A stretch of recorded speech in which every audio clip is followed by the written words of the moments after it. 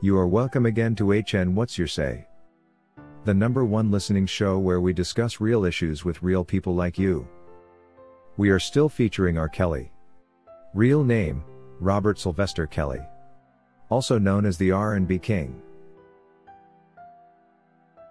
While everything has been done by the authorities at all levels to make sure R. Kelly is locked up in prison for the rest of his life, the facts surrounding his case have remained constant, and they clearly exonerate him.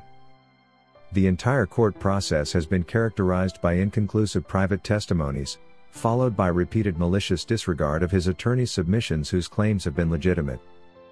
Exactly why court officials would choose to bend the laws, all in an effort to see to it that one man R. Kelly is locked up for the rest of his life, is something hard to comprehend. The good news, however, is that in their quest to give R. Kelly a life sentence will not hold, unless the appeal process confirms this. The appellate court judges, however, are not the corruptible type.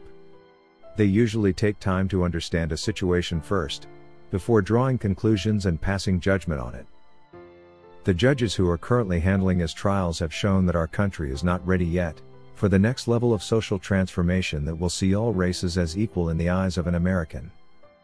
The rate at which African American celebrities are being witch hunted is on the rise, all for the wrong reasons. The sexual harassment approach has become the weapon used to take down whoever they feel like dealing with as they may please, to an extent that we can no longer be sure which case presents genuine victims, or which one presents stage-managed confessions. I would be wrong to say that it's only black celebrities affected by this. The same weapon has been used even in white takedown missions, the only difference being to what extent exactly they get affected. An example of this is when former New York Governor Andrew Cuomo was forced to resign. The only difference is that while he was robbed of a job, he was not arrested and sentenced to 30 years as Kelly. This is what's being done to our people, and it's not fair at all. It's, however, no surprise that all this is happening in the trial level.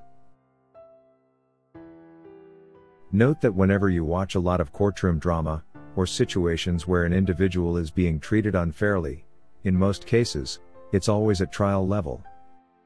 Thinking deeper through this, one may say to themselves, how much more can one expect from a trial with ordinary judges who can always be prone to making huge mistakes? As Lanigan and Lanigan law firm proprietor described them, trial judges are simply ordinary lawyers who along the way, while on the course of their career, made the decision to become judges. Remember, sometimes they are good lawyers, and sometimes they are not very good lawyers.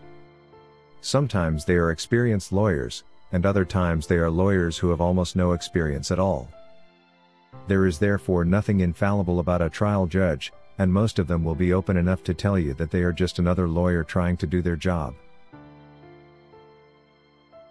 When it comes to the judges in the appellate court, however, these are very experienced personnel with all the credibility one can think of, to analyze and make important decisions on some of the most complex case matters brought at their table. Once the R. Kelly's case is brought to this level of discussion, the appellate judges will be quick to detect certain gaps in the entire trial process. Just like R. Kelly's attorney Jennifer Bonjean has put it time and again, there are certain charges that were inappropriately imposed on her client. The RICO charge being #1, which saw the prosecution attempt to craft and concoct stories in the courtroom, circulating pictures and showing them to witness by witness, asking whether they knew Dave McDavid and June Brown so as to create the impression that R. Kelly operated a sort of illegal enterprise. They also made sure that the next case in Chicago had the 2 alleged associates of R. Kelly on the defense. If the associates had been a part of the supposed racket, why were they not implicated in the New York case as well? Is the prosecution suggesting these only have half a case? They probably hoped R. Kelly would do a lot of talking during the New York trial and disregard their interests in the case, so that in Chicago, they come ready to throw him under the bus in a sort of revenge. They were also sure the enterprise supposition would be difficult to fake with all 3 present to defend themselves. What was not envisaged by the prosecution, though, is that it is these mistakes that will make the entire case very appealable. There is no way for them to explain why the 2 people being referred to in the Brooklyn court were not present to answer to the claims against them, and they were instead strategically reserved for the Chicago trial. Besides the RICO charges, almost every other claim against R. Kelly is in a way questionable. For example, There is no way to prove the repeated claims of physical abuse with no backing medical reports and images.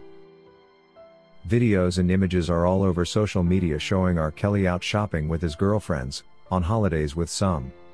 And in certain images, the women are out on the streets driving in one of his supercars, and enjoying a celebrity lifestyle amidst all freedom to escape if they really wanted to.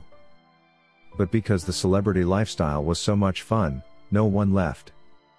It was not until most of them realized they were not gaining sustainable wealth from him that they started to blackmail him, and there is evidence to this as well in form of confessions of some of the supposed victims in videos online, stating how they received hundreds of thousands of dollars in hush money.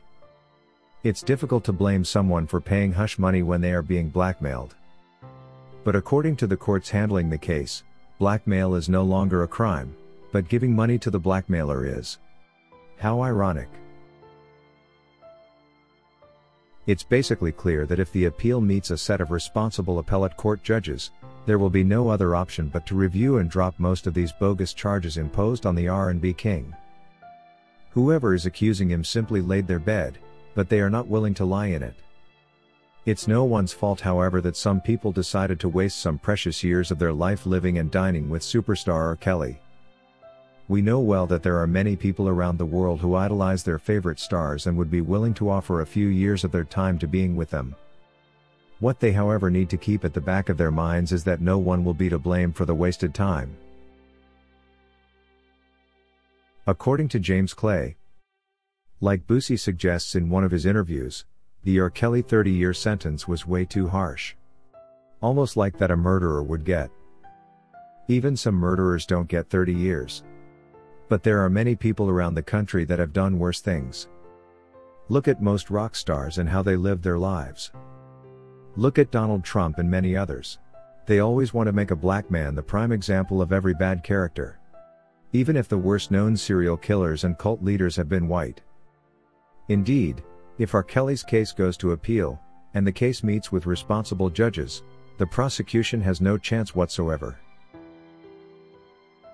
If you wish to take part in a live interview on this channel discussing any of these topics, let us know by emailing us on sashahnnewsroom@gmail.com for scheduling. That is all we had for you today on HN What's Your Say? To keep updated whenever we post a new video, subscribe to this channel now. Also remember to hit the bell icon and enable notifications. And feel free to share your opinions with us in the comment section below, and let us know if you would like us to publish your views in our next release. We value all our subscribers' opinions.